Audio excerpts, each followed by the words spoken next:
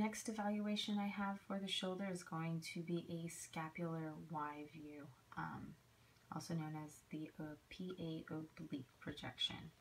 Here we're going to have the central ray enter perpendicular to the scapulohumeral joint. Collimation should adjust to 12 inches in length and 1 inch from the lateral shadow. And then here we're going to need evidence of proper collimation for evaluation criteria, along with the humeral head and glenoid cavity being superimposed. And then next we need to make sure that the humeral shaft and scapular body are superimposed, which it is right here. And then also that there is no superimposition of the scapular body over the bony thorax, that the acromion is projected laterally and free of superimposition, which it is up here, and then that the coracoid possibly superimposed or projected below the clavicle, which it is over there.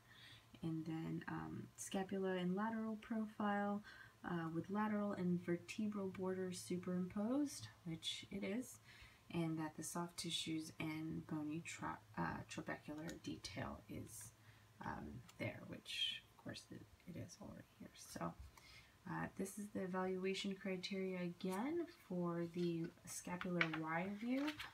It's a PA oblique projection, and yep, that's it.